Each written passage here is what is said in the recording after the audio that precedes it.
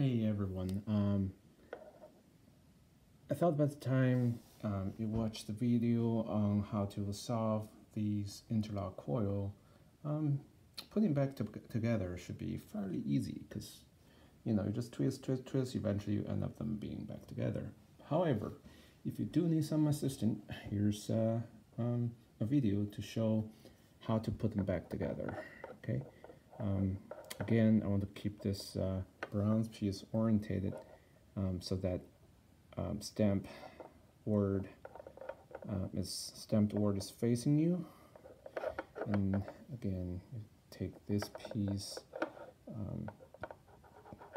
with that oriented like this.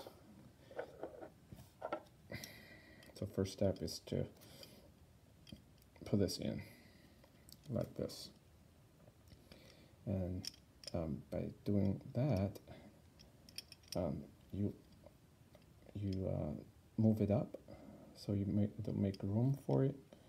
You move it up and then rotate it to the top. So now you have this hook thing right there, sort of like a hook. I'll just hang over it. I'll give you a minute to catch up, okay? Again, we're having this piece facing you. The next step is basically just reverse order.